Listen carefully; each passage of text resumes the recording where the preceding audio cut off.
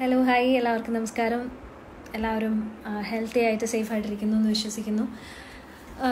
ഒന്ന് രണ്ട് പേഴ്സണൽ കാര്യങ്ങൾ ഷെയർ ചെയ്യാൻ വേണ്ടിയിട്ടാണ് ഇപ്പോൾ ഇന്നിങ്ങനെ ഒരു വീഡിയോ അപ്ലോഡ് ചെയ്യുന്നത്. സാധാരണ വല്ലപ്പോഴും കൂടെ ഒരു ലൈവ് പോകാറുണ്ട്, പക്ഷേ ലൈവ് വരുമ്പോൾ ഇങ്ങനെ നിങ്ങളുടെ മെസ്സേജസ് വരുമല്ലോ ലൈവായിട്ട്, അപ്പോൾ ഭയങ്കരമായിട്ട് ഡിസ്ട്രാക്റ്റഡ് ആയിപ്പോകും. ചിലപ്പോൾ പറയാനുള്ള കാര്യമൊക്കെ മറന്നു പോകും. അപ്പോൾ അതുകൊണ്ടാണ് ഇങ്ങനെ ഒരു വീഡിയോ റെക്കോർഡ് ചെയ്ത് അപ്ലോഡ് ചെയ്യാന്ന് വെച്ചാൽ.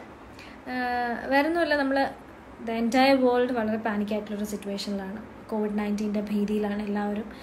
അപ്പോൾ എല്ലാവർക്കും അറിയാം ഇത് ഓരോ ഇൻഡിവിജ്വലിൻ്റെ റെസ്പോൺസിബിലിറ്റി ആയിട്ട് അറിഞ്ഞുകൊണ്ട് തന്നെയാണ് നമ്മളെല്ലാവരും ഇപ്പം ജീവിക്കുന്നത്. പക്ഷെ അതിനിടയിൽ കൂടെ പല കോൺട്രവേഴ്സീസും കാര്യങ്ങളൊക്കെ നടക്കുന്നുണ്ട്. അപ്പോൾ എൻ്റെ ഒന്ന് രണ്ട് പേഴ്സണൽ എക്സ്പീരിയൻസ് ഷെയർ ചെയ്യാൻ വേണ്ടിയിട്ടാണ് ഇപ്പോൾ ഇങ്ങനൊരു വീഡിയോ അപ്ലോഡ് ചെയ്യുന്നത്. വേറെ ഒന്നുമല്ല, കഴിഞ്ഞ ഒരു 2 വീക്സിനകത്ത് ഞാനും ഒരു north Indian ട്രിപ്പിലായിരുന്നു. Kochi to Delhi, Delhi to Agra, Agra to Jaipur, ജയ്പൂരിൽ നിന്ന് തിരിച്ച് ബൈ എയർ മുംബൈ, മുംബൈയിൽ നിന്ന് കൊച്ചി. അപ്പോൾ ഇതിൽ പലതും ബൈ എയർ യാത്രയായിരുന്നു. പക്ഷേ ഈവൻ ഡൽഹിയിലും മുംബൈ പോലുള്ള വിദേശികൾ, കൊച്ചിയിലേക്കാൾ ഇരട്ടി വിദേശികൾ വരുന്ന സ്ഥലങ്ങളിൽ പോലും ഇല്ലാത്ത വളരെ എഫക്റ്റീവായിട്ടുള്ളൊരു സ്ക്രീനിങ്ങും ചെക്കിങ്ങും കാര്യങ്ങളൊക്കെയാണ് കൊച്ചി ഇൻ്റർനാഷണൽ എയർപോർട്ടിൽ എനിക്ക് ഫീൽ ചെയ്തത്. അതായത് ഈവൻ ഡൽഹിയിൽ പോയി അവിടെ നിന്ന് ചെക്കൗട്ട് ചെയ്യും, അവിടെ നിന്ന് എക്സിറ്റിൽ പോലും ഒരു പ്രോപ്പർ, ഞാൻ അന്ന് ഡൽഹിയിൽ പോകുമ്പോൾ അവിടെ കൊറോണ കേസ് റിപ്പോർട്ട് ചെയ്തിട്ടുണ്ട്. പക്ഷെ എന്നിട്ട് പോലും അവിടെ ഒരു പ്രോപ്പർ സ്ക്രീനിങ്, ഇനിയിപ്പോൾ എനിക്കറിഞ്ഞൂടെ, എൻ്റെ ശ്രദ്ധയിൽപ്പെടാത്തതാവാം, എനിക്കറിഞ്ഞൂടെ അവിടെ ഇപ്പോൾ വളരെ എഫക്റ്റീവായിട്ടുള്ള സ്ക്രീനിങ് കാര്യങ്ങൾ ഉണ്ടാവാം.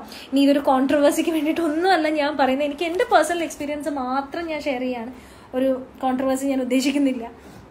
പക്ഷെ എനിക്കന്ന് അവിടെ ഒരു പ്രോപ്പറായിട്ടുള്ള ചെക്ക് ബുക്കും കാര്യങ്ങളൊന്നും എനിക്ക് കിട്ടിയിട്ടില്ല. അതായത് നമ്മൾ എവിടെ നിന്നാണ് വരുന്നത് എന്നുള്ള ഡീറ്റെയിൽസോ കാര്യങ്ങളൊന്നും അവിടെ എയർപോർട്ടിൽ ഞാൻ കണ്ടില്ല. ഒരു മെഡിക്കൽ ടീമിനെയും അവിടെ ഞാൻ കണ്ടില്ല. പക്ഷെ തിരിച്ച് ഇത്രയും സ്ഥലങ്ങൾ യാത്ര ചെയ്ത് മുംബൈയിൽ നിന്ന് കൊച്ചിയിലെത്തി. ഈവൻ മുംബൈ എയർപോർട്ടിലും ഞാൻ കണ്ടില്ല. കൊച്ചി എയർപോർട്ടിൽ വന്നപ്പോഴാണ് നമ്മൾ ഏത് ഫ്ലൈറ്റിലാണ് വന്നത്, എവിടെ നിന്നാണ് വരുന്നത്, ഈവൻ നമ്മുടെ ടെമ്പറേച്ചർ ചെക്ക് ചെയ്തിട്ടാണ് ഈ മെഡിക്കൽ ടീം നമ്മളെ പുറത്തേക്ക് വിടുന്നത്. അപ്പം പ്രത്യേകിച്ചും ഇങ്ങനെ നോർത്ത് ഇന്ത്യയിലൊക്കെ യാത്ര ചെയ്ത് വരുന്നവർക്ക് മനസ്സിലാവും അവിടത്തേക്കാളൊക്കെ എത്ര എഫക്റ്റീവായിട്ടാണ് ഇവിടെ, വളരെ സിസ്റ്റമാറ്റിക് ആയിട്ടാണ് ഇവിടുത്തെ കാര്യങ്ങൾ ഇവിടുത്തെ അതോറിറ്റീസ് ചെയ്യുന്നതെന്നുള്ളത്. അപ്പോൾ അതിൽ എനിക്ക് സത്യം പറഞ്ഞാൽ ഒരു പ്രൗഡ് ഫീലായിരുന്നു. കാരണം തിരിച്ച് കേരളത്തിലെത്തിയപ്പോഴാണ് ഓക്കെ സേഫ് ആണെന്നുള്ളൊരു ഫീൽ എനിക്ക് തോന്നിയത്.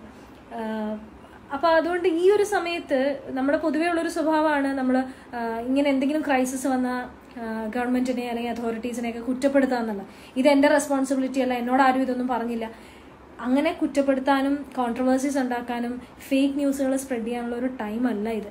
ഇത് ഓരോ ഇൻഡിവിജ്വലിൻ്റെ റെസ്പോൺസിബിലിറ്റിയാണ് നമ്മൾ തിരിച്ചറിയേണ്ട ഒരു സമയമാണ്. കാരണം നമ്മുടെ ഹെൽത്തിനൊപ്പം തന്നെ നമ്മുടെ ചുറ്റുമുള്ളവരുടെ ഹെൽത്തും നമ്മുടെ റെസ്പോൺസിബിലിറ്റിയാണ്. കാരണം അവർ ഹെൽത്തി ആയിട്ടിരുന്നാലേ നമ്മൾ ഹെൽത്തി ആയിട്ടിരിക്കത്തുള്ളൂ. നമ്മുടെ ചുറ്റുമുള്ളവരുടെ ഹെൽത്തും നമ്മുടെ റെസ്പോൺസിബിലിറ്റിയാണ്. അപ്പോൾ ഈ ഒരു ഓരോ ഇൻഡിവിജ്വലിൻ്റെ റെസ്പോൺസിബിലിറ്റി ആണെന്നുള്ള തിരിച്ചറിവോടുകൂടി ഗവൺമെൻറ്റിനെയും ഹെൽത്ത് ഡിപ്പാർട്ട്മെൻറ്റിനും ഒക്കെ മാക്സിമം നമ്മളാൽ കഴിയുന്ന രീതിയിലുള്ള സപ്പോർട്ട് നൽകി എല്ലാവരും ഹെൽത്തി ആയിട്ട് സേഫ് ആയിട്ടിരിക്കാനായിട്ട് സാധിക്കട്ടെ.